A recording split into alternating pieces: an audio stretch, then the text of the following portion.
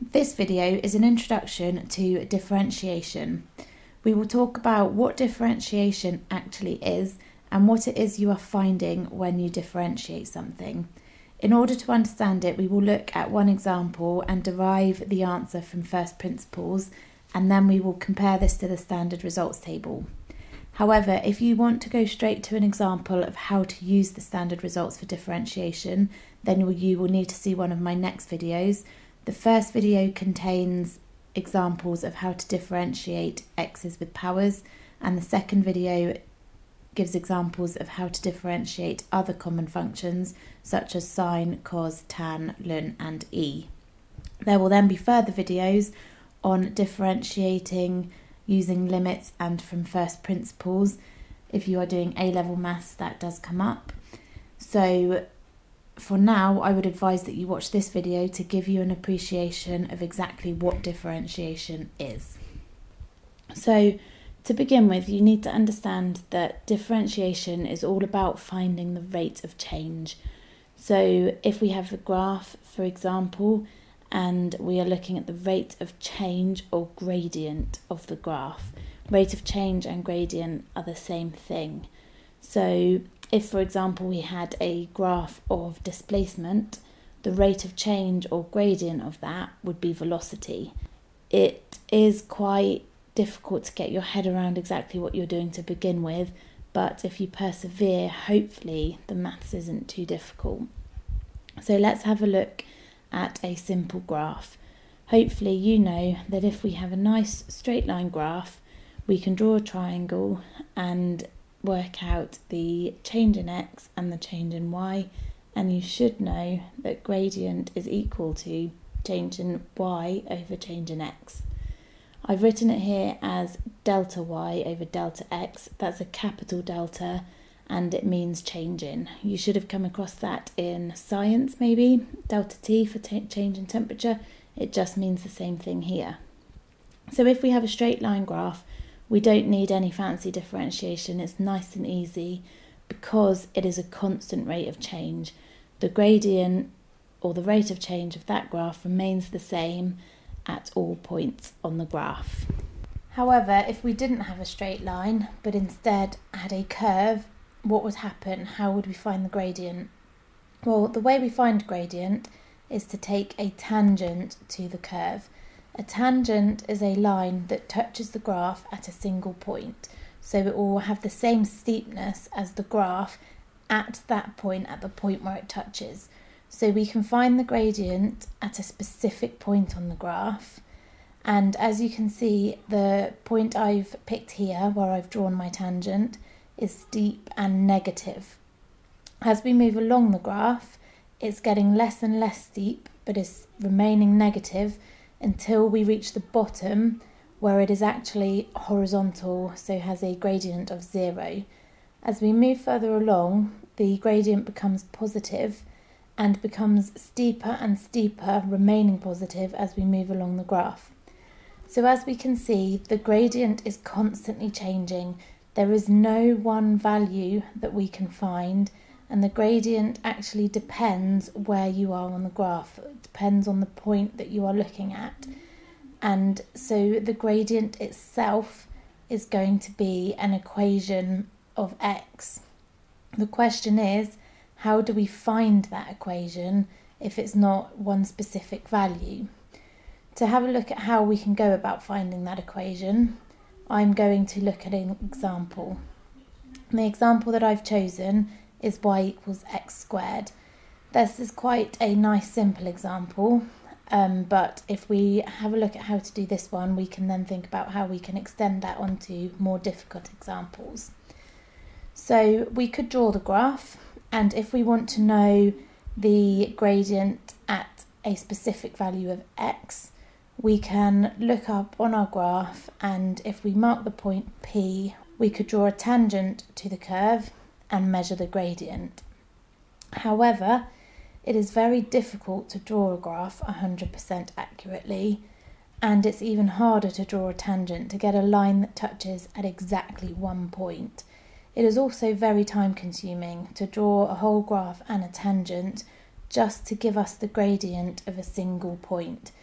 It will tell us the gradient at that point, but it won't tell us anything else about the gradient of the rest of the graph. However, there is a way of working out the equation for this gradient, and if we zoom in on a small portion of the graph, we can have a look at how to do it from first principles. So if we are very zoomed in and we take a point Q that is very close to point P and work out the x and y coordinates at the 2 points, we could then work out the change in x and change in y, and therefore we could work out the gradient between P and Q, which would give us an estimate for the gradient at P. If we move Q a little bit closer, the gradient will get more like the gradient is at P, and our estimate will get closer. If we move it closer again, it is getting more accurate. So the closer we can make P and Q, the better the estimate of our gradient. So we are going to take a point P and a point Q that are very close together. So at P, we're just going to say that our x coordinate is x because we're generalising. And that means that at Q, we can say that the x coordinate is x plus a little bit of x because we're only moving a little bit further along. And we can write that as x plus delta x. This time I've used a lowercase delta, which means a small change in. So we've got a x coordinate for P and an x plus delta x for Q. So if we think about the y coordinates, at P, y is just going to equal x squared because our x coordinate, we're just generalising as x. At Q, our x coordinate is x plus delta x, so y is going to be that squared, so x plus delta x squared. So now we've got our 2 coordinates, we can work out the change in x and the change in y. So we know that the gradient is equal to delta y over delta x. And if we think about our y coordinates, point P is at x squared and point Q is at x plus delta x all squared.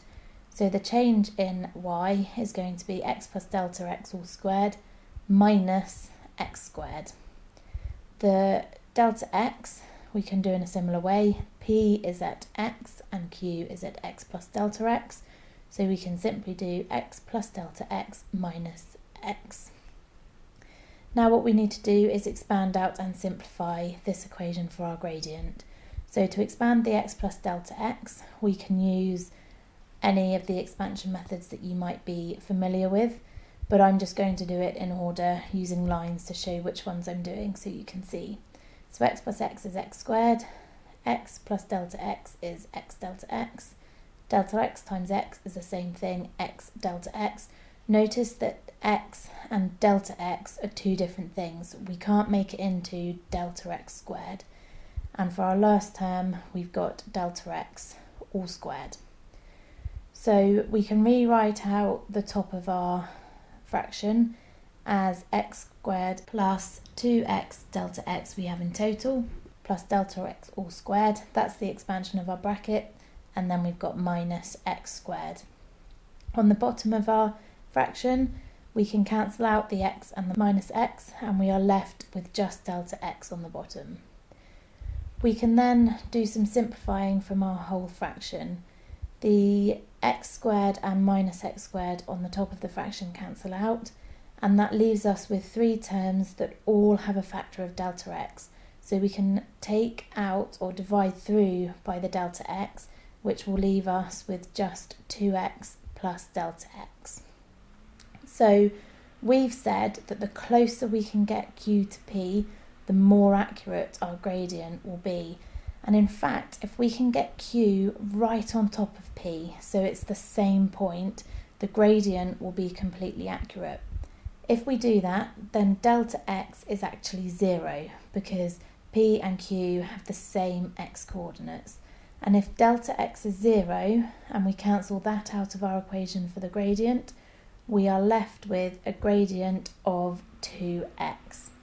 Now I've written it here as dy over dx, and we actually say that dy by dx. This means the differential of y with respect to x, and it's also known as the derivative of the function. This is what differentiation is. So if we were to differentiate our original equation, which was x squared, we would end up with 2x. And the way we are writing it, dy by dx, is similar to what we were doing before, where we had delta y over delta x, but we are now saying that this is the accurate gradient, and we've done that by a process called differentiation, and we write dy by dx to show that we have actually differentiated it. And it's all to do with limits, as delta x tends to 0, but that's in another video. You don't need to worry about that, you just need to be aware of the notation. So we now have an equation for dy by dx equals 2x, but let's have a think about what that really means. So if y equals x squared, dy by dx equals 2x, and remember we've said that dy by dx is the gradient or rate of change of y. So if we think about a specific point on the graph, say x equals minus 2, then dy by dx, which is 2x, will be 2 times minus 2, which is minus 4. So if we have a look at the graph at minus 2 and draw a tangent to the curve at that point, we could work out the gradient of that tangent, and it is minus 4. So we know that the gradient at minus 2 is equal to minus 4. If we think about another point, say x equals 1, we can do the same thing. Dy by dx, which is 2 times x, will be 2 times 1, which is 2. And if we zoom in and have a look where x is 1 on our graph and see if that makes sense, we can draw a tangent, work out the gradient, and it will in fact be 2. So this gives us a nice easy method, and it is really useful. It was a nice simple result, 2x, and that allows us to work out the gradient at any point on the graph rather than just one specific point, which is what we would get if we were drawing it. But obviously we have only talked about y equals x squared. This is one specific graph, and it is unlikely that you are going to be interested in that exact graph. There are an infinite number of possible graphs you might be interested in, so we need to have a think about how we could go about finding the gradient of other graphs.